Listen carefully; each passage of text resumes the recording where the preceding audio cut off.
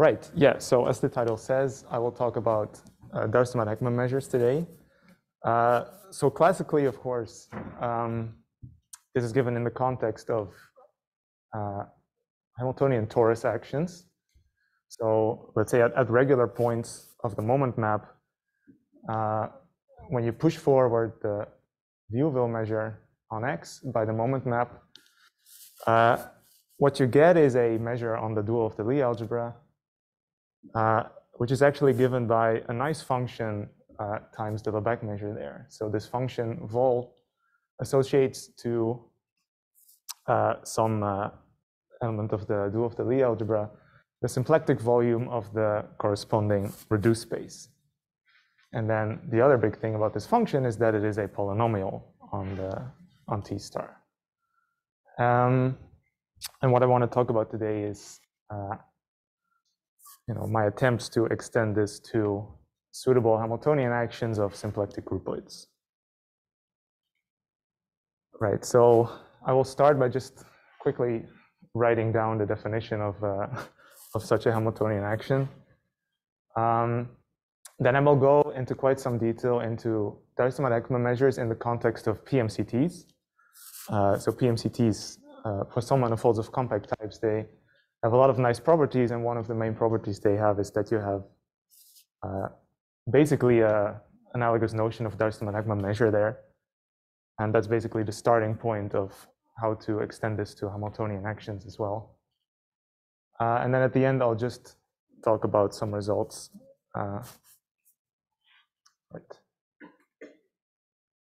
So just quickly to write down the definition. So a symplectic groupoid is a Lie groupoid with multiplicative symplectic form on it. And these have been studied a lot now. And basically, you can think of them as global analogs of the global objects corresponding to Poisson manifolds. And there is a notion of Hamiltonian action of these things, which is you have some groupoid action on a symplectic manifold, and then you call this action Hamiltonian if you have this multiplicativity condition. I can't really go into detail, so if you haven't seen it before, I'm sorry, but you'll just have to trust me that this is a notion that makes sense and that generalizes a lot of the known notions of Hamiltonian action, in particular the one for group actions. I'll just write down for the case of a torus, because I will come back to that later. So in the case of a torus action, you can kind of a Hamiltonian torus action, you can replace it by an action of this groupoid.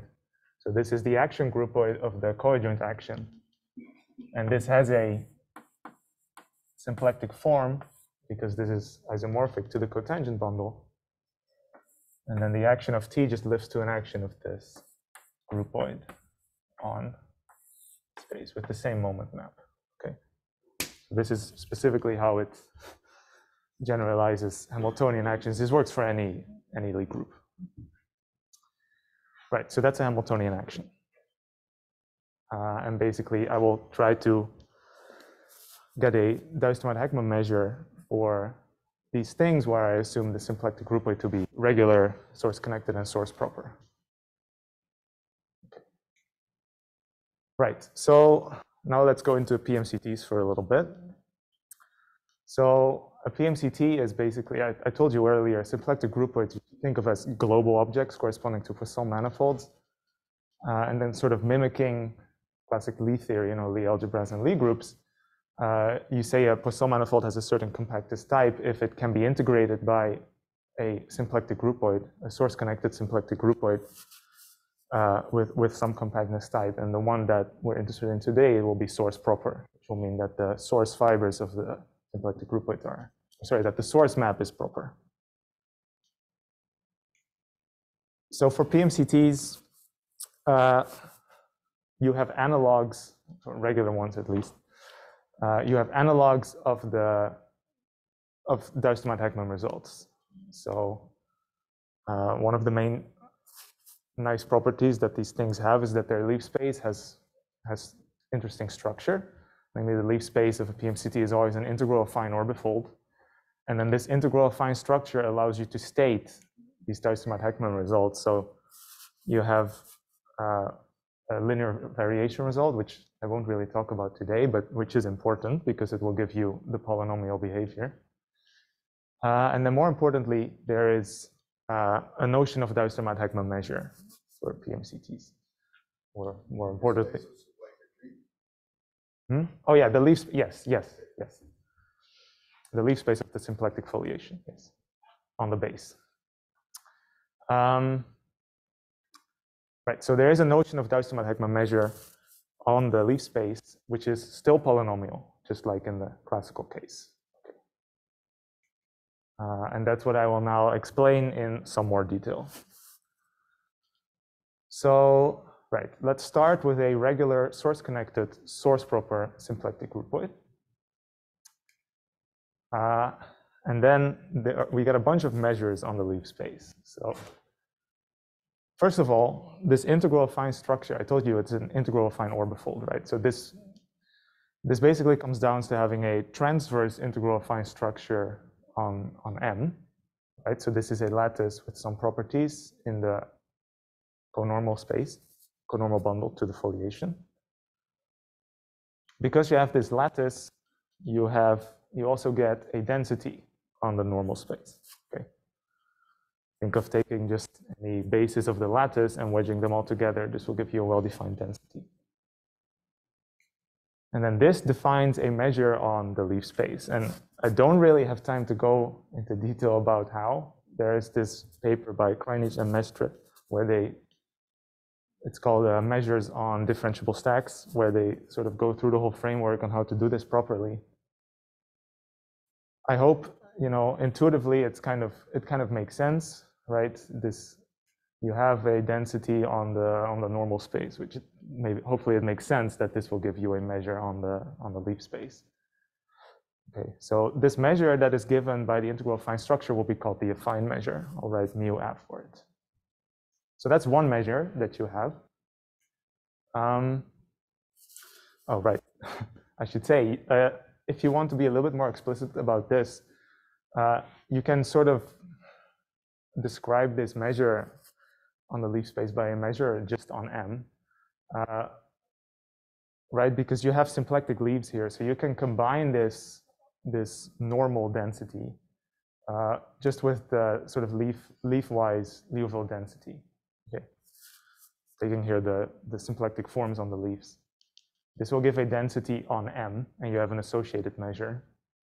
And then this measure is related to this affine measure on the leaf space as follows. So if you push forward this mu M to the leaf space, what you get is, again, a vol function times this affine measure. So what is this vol function now? Well, it's almost the same as, or very similar to what it was before in the classical case. You take the symplectic, so to a point in the leaf space, it associates the symplectic volume of the associated leaf, which maybe informally makes sense because the leafwise form you put there is exactly the symplectic form on the leaf. Then there is this extra term here, so you have to multiply this by the number of connected components of the isotropy group corresponding to this leaf. Basically, where this comes from is that the way you put this measure on the leaf space is you're not really integrating over leaves, you're integrating over source fibers. So if your isotropy group is disconnected, you get this extra factor from that. You'll just have to take my word for it. This is what you get. Okay. The Duistermaat-Heckman measure in this context is easier to define because you can just push forward the Liouville measure on the space of arrows of the groupoid all the way down to the leaf space. These maps are all proper.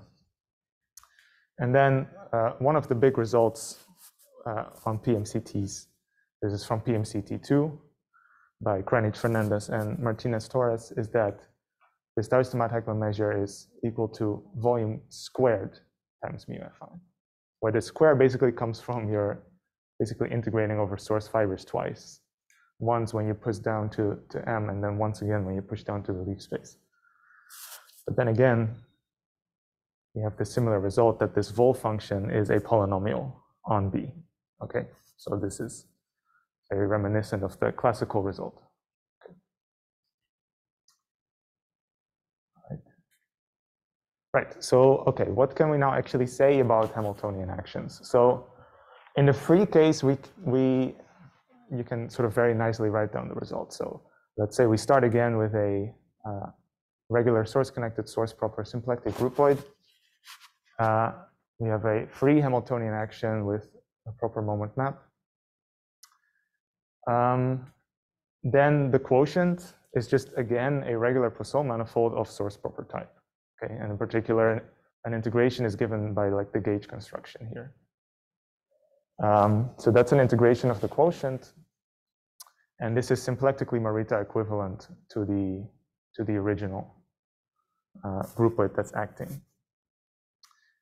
And then you can say very generally, actually, that if you start with a symplectic Morita equivalence between two symplectic groupoids, of course, this Liouville measure on here, you can push down to B, get a Duistermaat-Heckman measure. And then the result is that this will equal vol1, vol2 times the affine measure. So here vol1 is this vol function for the left groupoid, vol2 is this vol function for the right groupoid. Okay, so it's kind of mixed. Of course, both these functions are polynomials, so we do in fact get in this case that the Duistermaat-Heckman measure is a polynomial times the affine measure. So in this case, in the sort of the classical case, the vol function for this left groupoid, which is just this action groupoid, that will just be constant 1. And then this vol2 function on the quotient is exactly the classical vol function that gives you volumes of reduced spaces, because the reduced spaces are exactly the leaves of what would be the quotient, right? So this directly generalizes the classical result. Okay.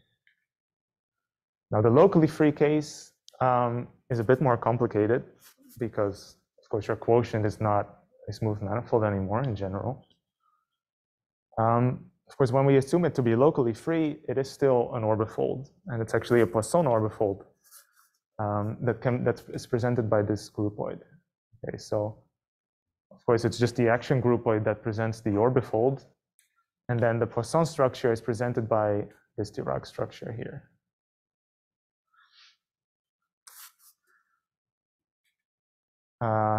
And maybe, sorry, I can't go into detail, but if you think about it a little bit, the leaf space of this Dirac structure, you can kind of think of it as the leaf space of this Poisson orbifold. So the leaf space we're interested in is the leaf space of this Dirac structure. The good thing is that this Dirac structure is what's called a DMCT. So it's actually of source proper type again. So there is this groupoid here, which basically combines the pair groupoid with the action groupoid. This is a groupoid over X, and this is actually a presymplectic groupoid integrating this Dirac structure. Okay. Now, all these results that I mentioned about PMCTs, there is analogous results for presymplectic groupoids as well, for DMCTs. Okay, so just like before, this presymplectic groupoid gives its leaf space an integral affine orbifold structure, which allows us to define an affine measure, just like before. Of course, we can still define the Duistermaat-Heckman measure by just pushing down the Liouville measure to the leaf space.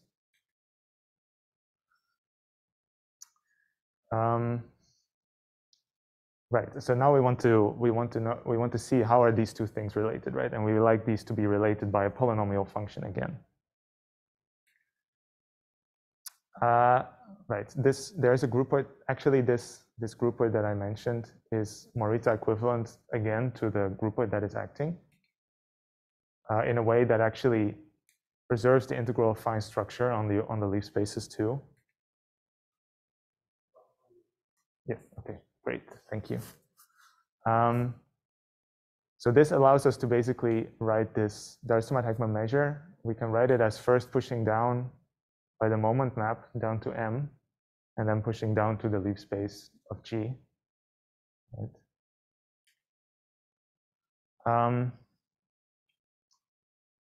You can show that this operation of pushing down along mu yields, again, a nice, vol type function times this measure on M that presents the affine measure. So this vol red is basically a similar thing as before, where we take the number of connected components of the isotropy times the symplectic volume of the reduced space. This reduced space is now a symplectic orbifold. It still has a well-defined volume.